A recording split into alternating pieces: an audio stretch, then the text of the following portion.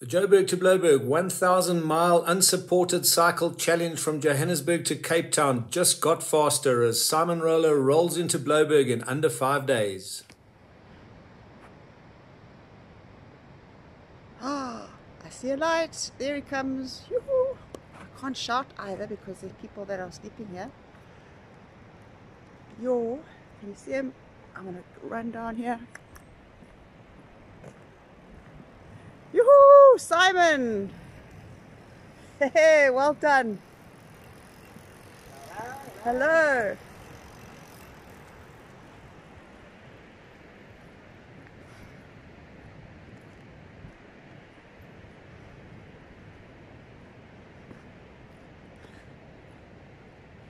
Walk towards him. He's coming up this last little climb.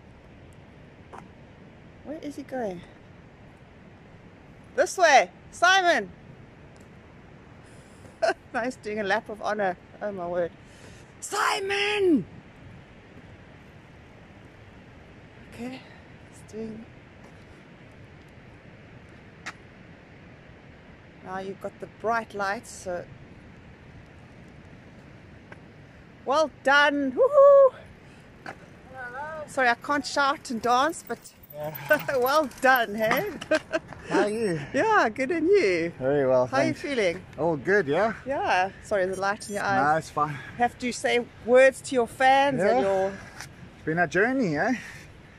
I thought, well, it's pointless leaving it the last 60 or 70 Ks for Yeah. the next morning, and then you waste quite a few hours, you know, through the sleeping part. So Yeah, rather absolutely. just get it done and Yeah. the clock stops. So Yeah, well done, hey? And very happy. The Joburg to Blouberg 1,000 mile cycle challenge is exactly that, 1,000 miles or 1,600 kilometers between, on the northern end, that great city of gold, Johannesburg, and on the southern end, the Blouberg beach in full view of that famed Table Mountain, Cape Town.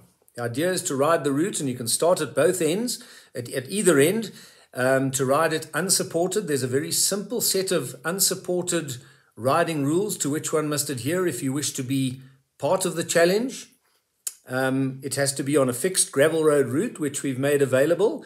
Predominantly gravel, should I say, as much gravel as one can find between the two cities without missing too many towns, because given that it's unsupported, one does need a certain amount of resupply and places to sleep for those that like the B&Bs, and so we've included some of the main towns along the route. You can rock up at any time and start whenever it suits you. The clock starts whenever you start from either end and ends when you get to the other end.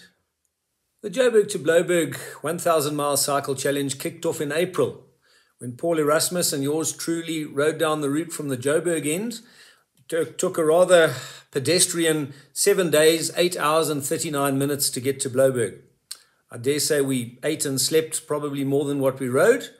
But a fine time was had by all, and that was the inaugural ride of the challenge. Didn't take long, though, till June, just the other day, when Simon Rollo, the Richards Bay Express, arrived with a more serious attitude and rode definitely a lot more than what he slept or ate, and came into Blouberg 4 days, 22 hours and 8 minutes after leaving Joburg. Yep, sub 5 days has been broken already.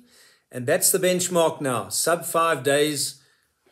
Simon's ride was fairly eventful. He clocked up some big distances given that most of the time he was on gravel. 286 kilometers on the first day from just outside Johannesburg to Winburg for the first sleep. Got there early evening, left them next morning at 1 a.m.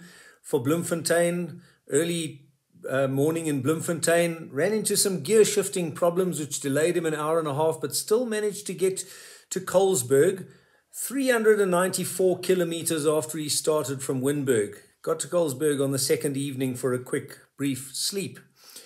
He then set out for Victoria West on the third day, past the halfway mark between Hanover and Richmond, 243 kilometer day. It was far less spectacular than the Winburg-Bloemfontein stretch, but no less difficult, I don't think, battling a serious headwind from Richmond to Victoria West.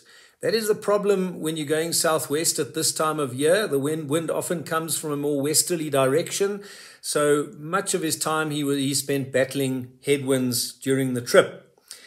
He then did a 293-kilometer stage from Victoria West to Sutherland to set himself up very nicely for a final long haul to the finish on day 5, 386 kilometers from Blouberg to Sutherland through the Tankwa Karoo. The day wasn't without its drama. The final day got to the Tankwa Patstal, the farm stall, the only place in the Tankwa Karoo between Sutherland and Ceres where you hope to get water and food and have a meal.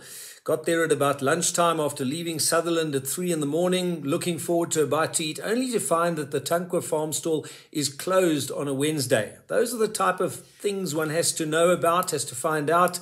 It's part of the planning when you're riding an unsupported ride. Simon was lucky. In that part of the world, people are friendly, and there was a family coming past in their camper van, and they decided to stop and make him a bite to eat, a few sandwiches to keep him going, and gave him some water to tide him over till Ceres.